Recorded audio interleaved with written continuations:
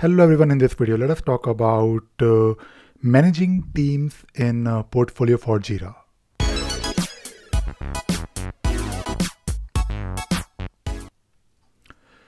So in the previous video we discussed about the configurations and administration of Portfolio, and in this video we are going to discuss a few things around team management in Portfolio for Jira. So we'll first learn how to create a team. Then we'll take a look at how to add team members, and also at the same time how to remove a team member from a team in Portfolio for Jira. We'll also take a look at the concept of shared teams, and we will also learn how to add the team field in your project screens. And this is really important because when you're talking about managing the teams in your Portfolio for Jira, you also want to have some better control of modifying the team when you're working with your with your team members, and you want to basically make sure that the respective team who is responsible for your issues or stories, or maybe any type of issue like bug, the team members, or especially the team is or the right team is reflected in your issue as well. So let us first take a look at how to modify or how to create a team. So if you're working on your portfolio plan, or if you're working on a fresh plan from the very beginning, Portfolio will suggest and it will create a team for you. If you want to see how that happens, you can take a look at the first video in the portfolio series where we learn how to create a portfolio plan. And when you create a new plan and when you select your source, the team name will be automatically suggested for you, but you can always create your own team if you want to have something customized. So if you look at my current foodie plan, you will see that I have a few teams like team tester, team UI UX, team foodie Android, team foodie iOS, team foodie API, team foodie website, and team deployment. I need to rename this as team deployment. And if you are watching this video for the very first time, I highly recommend you to take a look at the first two videos in the Portfolio for Jira series, where we talked about how we are going to use Portfolio. And just to give you a very quick 1 minute introduction of what are we doing right now, what exactly we are trying to achieve in these video series. We are trying to basically build a foodie app along with a website, along with some other things like developing APIs. So the whole idea here is to manage multiple projects with, of course, multiple teams using Portfolio. So if you look here on the right hand side, I have basically summarized what are we doing right now with the team. So these are the teams that will be working on our different projects, but we will be using Portfolio to manage them at a single place, along with, of course, the team members. And at the same time, when you are working on teams, you also have the concept of their capacity, or the velocity of a team, which of course will look at, will probably modify, and we will come back to this concept of velocity or team capacity in future videos as we start working on Portfolio and as we start using Portfolio for tracking our work. So if we go back to the Portfolio plan, we already have, of course, different teams here. And if you want to add team members, first of all, if you want to create a new team, it's very simple. If you click on the Create Team button on top, you will first need to enter the team name.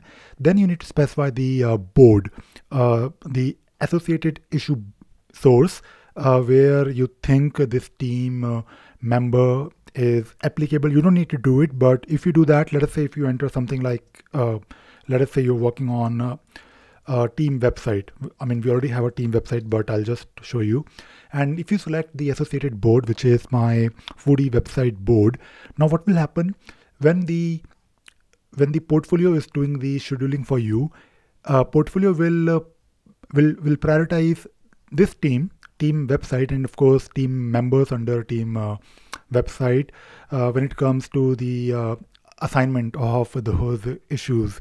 So this is something that you can do just to have more clarity. And if you have, let us say, a specific project where you're just working on something which is very specific, like developing Android app, developing iOS app, and you have Android developers or iOS developers or maybe website developers working on that particular project or board, then you can select this option. But even if you select this option, you always have the option to maybe change the plan if you think that is something that you want to do, apart from, of course, using the auto schedule feature in Portfolio.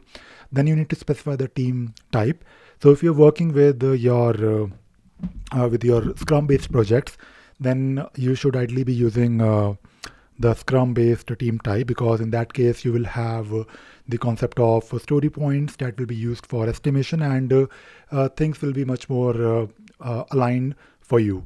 So when you select, of course, your team member as a Scrum, you also have to specify the velocity of your whole team for the next, or for your duration, which is usually, let us say, 2 weeks. So if you're working on a 2-week iteration, which is your sprint duration, then if you think your team can deliver, let us say, stories worth 30 story points, then you can enter it here. But you will, of course, come to know about this number later on when you start working on the project. In the beginning, it is a bit difficult to estimate, and in the beginning, it's more about maybe your previous experience doing something similar for the same team. So this is very simple to create a team, and at the same time, you also have the option to create or basically add a team which is already there in your system, in your portfolio, which is shared team. So we'll also take a look at a shared team concept where you can basically bring in those team members here for you to basically plan the work. So when you have your, let us say, team created, you can always come back to a specific team and you can add people to these teams. So let us say I want to add a few people who are my testers, and these people will be my, of course, these testers are part of my team tester, so I can add them very quickly. And just to give you some background, I already have some testers in my Jira instance where I added this tester keyword in their name so that I can quickly find them. But of course, you don't have to do it. I'm sure you know who your testers are, so you can always find them by using this member drop down here. So you can add those people here. You can, of course, come back to this team and you can modify it. So the moment you do it, of course, you can immediately see these team members. Their small profile pictures will start appearing. And you can also at the same time make this team as maybe later on, you think this team should be a shared team. So you can also do that. So first thing, let us talk about adding team members. So once you add these team members, immediately you will notice something on the left hand side, which is this orange color. And it actually means that these changes that you're doing right now, like modifying team members, these changes are not really yet applied to Jira. When you're working with Portfolio, everything is in a plan mode and you have the option to, of course, commit those changes. So we will also modify the team UI and UX. Let me do that very quickly. So I'll find a few people who are my my designers, or they work on UI UX. Maybe they have my front-end developers. So you can modify, of course, the list. So once you do that, you have, of course, the option to review those changes. So you can review, and then you can, okay, something went wrong. I think I shouldn't be doing that. Okay, let me go back to my plan again. I was trying to filter those changes by, I just wanted to see what all filtering options I have. So let me go back to my teams, and if I click on the review changes, let us not do this filtering right now because it did something wrong. Anyway, so if you modify anything in your team, you will, of course, be able to see what changes you're doing.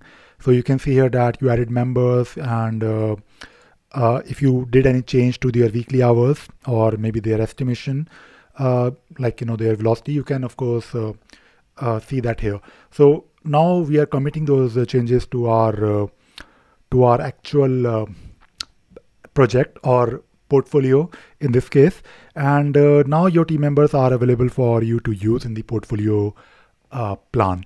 And if, let us say, some of these team members or some of these teams are, you think, shareable, maybe these team members are also working on some other plan. So what you can do, you can also share them. So maybe I want to share them. Maybe these testers are not really working on my foodie plan only. They're also working on other activities. So you can also do that. So if you click on the share button here, you will get the option to simply share the team. And now if I probably go to my share team section, I'll show you how, there's a different place where you can take a look at all the teams, all the shared teams, and you can of course manage them from there, but you can also do that from your plan. And I may also want to have my team deployment as my shared team. So maybe I can just manage, I'll first add few team members, and I may also want to submit those changes. I'll first review it, and if I click on the changes, I can see here that few things changed. So I can save those changes, and then I can make this team as my shared team. So now we have a couple of teams that are shared teams, and there is also one more place to take a look at this manage share team section, where you can take a look at all the shared teams. If I click on it from the portfolio menu on top, you can see these teams here. So it's the same thing. You have, of course, same team members that you added from your plan, and of course you can modify it. You can change things here. If you click on, let us say, one of these team members, on the right hand side you will be able to manage their global availability and their absences. Now and of course their team availability. Now this thing is really interesting, because when you're working with the portfolio for Jira using the new interface, right now we are using the new interface. The global and team availability is not supported in the new improved interface. You can turn off your new improved interface, and then you will be able to use the global availability, and you can manage, of course, the team availability. This is something really interesting, because the same team member might be working on two different teams, and you just want to basically have some clarity that this team member is only working for you maybe Monday, Tuesday, and that is it. So you can do those things when you're using the live plans, not the improved interface, something that you need to be aware of. But of course, we'll be taking a look at those aspects later on. So what else we can do with with teams? So far things are good. If I go back to my plan, and if I now try to do some scheduling, I can of course immediately see here that I can probably add first my team field. So while you're working on your portfolio, you have the option to add few fields that you think for you to see in a better way. So let us say for one of your story, you want to assign this to maybe right now we are talking about Android user sign up. I may want to assign it to my team foodie, and I also want to assign the other activity to my team foodie Android. So you can of course assign these things here, like teams, to the stories, and you can of course click on the review change, and then you can save your changes to Jira. This is really good. You are managing the teams, and you're of course doing the assignment. But if I click on one of my story here, and if I take a look at the story, I may want to also take a look at these teams. Of course, Team Foodie Android is a team in Jira, and also it is managed by portfolio. But maybe when you're working on your story, maybe you're not really using portfolio. You, for some reason or for obvious reasons, I think it will be good to have that visibility about the team. So right now I'm looking at one of my story which I was managing from portfolio. It says, of course, user sign up, and it is part of the Foodie Android project. Now this particular story is right now not assigned to anyone, but it is actually assigned to team Android. But we don't have any visibility here. We don't really have any view here that will tell us about the team. But that is something that you can also modify, and for doing that you need to first figure out the screen that is used in this particular project. So right now I'm using a 4D Android, and if I take a look at my project settings, I will be able to figure out in just a minute that this is my screen. Maybe I'm using a screen for a different screen for bug, or a different screen for my story. So I can always modify the fields. So if I look at my let me click on my Scrum issue type screen scheme. Of course, that is only for my 4D Android. I have my list of screens that will appear in just a moment, and then I can always modify the screens to have more fields. So if I look at maybe my default screen, which is being used by story, epic, task, and subtask, I should be able to modify it. So let us first try to do it from here. So I do have a field called team. If I add it here, and if I go back to my issue, I should be able to take a look at this field. And this is something that I personally prefer. If I'm working on my story, I may want to have this visibility about the team. So you can see here immediately on the right hand side that there's a team being assigned to one of my story here. So you can always do that. You can also manage your team. You can do the assignment from here if you want. And you also have the option to use the shared team. So maybe you want to have some testing activity assigned to tester, team tester. So this is something that is always handy, because you may not always be working on the portfolio plan.